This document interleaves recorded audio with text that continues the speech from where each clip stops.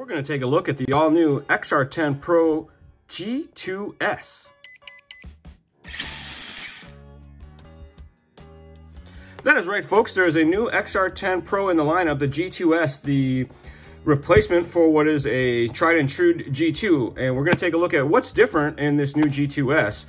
It's more than what meets the eye. There is a completely new internal structure, a new case, and a very, very cool new fan design as well. This is brand new. I got to see one of these many months ago, and I got to look at it for like a couple days. Then I had to send it back to the qualified people that were doing all the tests. So this will be my first kind of like up close look at it. But cue the angel song.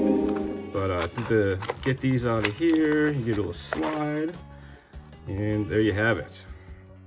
So the first thing you notice is the fan, but there's much more to the changes than just the fan and some new markings on the case, and we're going to get into all of that here in just a second. Look what else is in the box. You get your best friend in the whole wide world besides these videos, the instruction manual. You also get a backup fan, which I'm a big fan of, but this is the new style of fan. It's a cageless fan, so we'll get into that here in just a minute. And of course, you get some sweet Hobbywing decals. I have a nice collection of these. Take a nice look here at this all-new XR10 Pro G2S. Shares a lot of the firmware that you're used to from the original G2. Just has some new stuff for the drag brake tuning, and as we alluded to, this new fan design that helps take advantage of the new case and internal designs as well.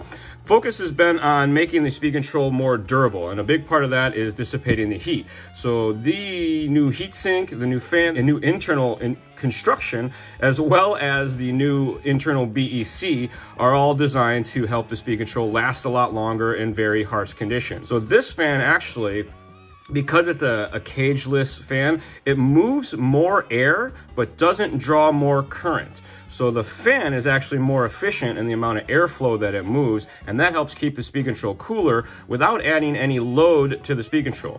A lot of times you put an upgraded fan on your speed control, it's faster, but that doesn't really do much to help reduce the internal temperatures of the BEC, because the BEC is what powers the fan. So if your fan can just move more air at the same amount of power, you're going to get overall a much more efficient design of the fans. Inside the speed control, there's also been a bunch of changes to the way the boards are laid out, and updates. Obviously, you know, the engineers are always hard at work to make the inside of these speed controls a lot better, and the form factor remains pretty much the same. The other thing is the BEC has been improved to help deal with today's servos, the amount of voltage, I guess that HV charging, a lot of the rear aggressive gearing and turbo setups have been very hard on the speed controls BECs, so they've made lots of changes to make that work a lot better as well. Like any of the XERun series speed controls, you will need to pick up a programmer if you want to do the setting changes on this. It works with the OTA or with the LCD programming box as well. What is this? This is the instruction manual. Look at all those settings. So the big change in the tuning aspects is the, where'd it go? I just had it here a second ago. The drag brake rate. This controls how quickly the drag brakes apply. So the speed control has been eternally adjustable. You get 1 kilohertz adjustments of your frequencies if you use the customized table, which is great for fine tuning.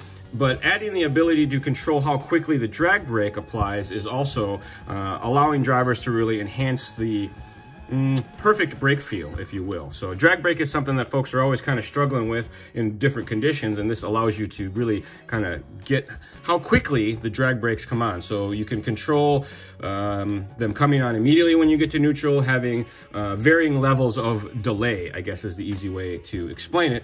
But it controls, like, think about your drag brake as going into the throttle, into the corner, and then smashing on the brakes. It controls how quickly you're smashing on those brakes. The main core settings are all this, pretty much, I don't want to say the same, but they've remained easy for you to wrap your head around and understand if you're familiar with what's going on with the XR10 line of speed controls or any of the XERuns. G2S also gets the motor wire swapping, so you can swap the A and the C wires on the speed control to the motor to get that super custom, you know, wire routing. Some people people don't like when the wires cross when they go back to the motor. That setting allows you to adjust all those. So everybody always wants to cut to the chase. What is new? What is different? What changed?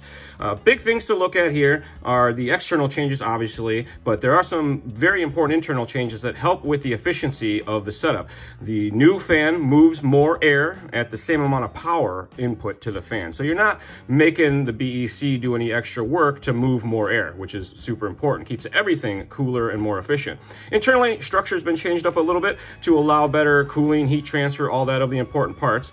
The speed control now comes with the more favored 13 gauge wire as well, and it does have updated drag brake tuning. There's a drag brake rate feature that allows you to really fine tune that drag brake feel for different track conditions. The speed control also has reverse voltage protection built in. If you were to hook this up backwards, the cap that comes included will pop, but you can just replace the cap and away you go. We do also offer non-polarity capacitors that can be installed as an upgrade as well for ultimate and safety. You probably have more questions, comments, and concerns, and that's understandable. This is just a quick unboxing and look at the all-new XR10 Pro G2S. We'll have an in-depth look at this using either of the programmers, the LCD box or the OTA with the smartphone app, and we will get into installs and all that fun stuff. But this is just a quick, like I said, unboxing and look at the all-new XR10 Pro G2S. Thanks for watching, everybody. If you do have any questions, comments, or concerns, shoot us an email on northamerica@hobbywing.com.